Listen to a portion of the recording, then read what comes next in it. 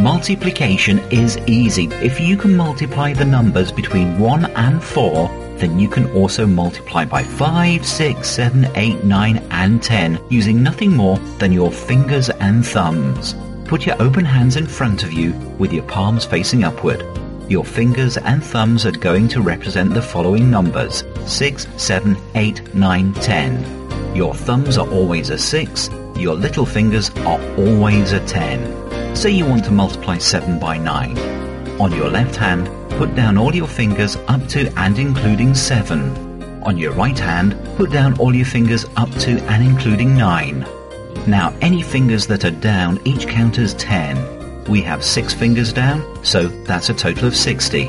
Now the number of fingers left standing on each hand are multiplied together, which is 3 by 1, which is 3. Adding together our first total of 60 to our multiplication result of 3, we get 63. And yes, 7 times 9 is 63.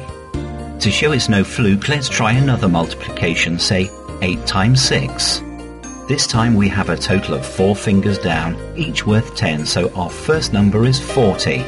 On the left hand, we have 2 fingers standing. On the right, we have 4 standing, so that's 2 times 4, which is 8.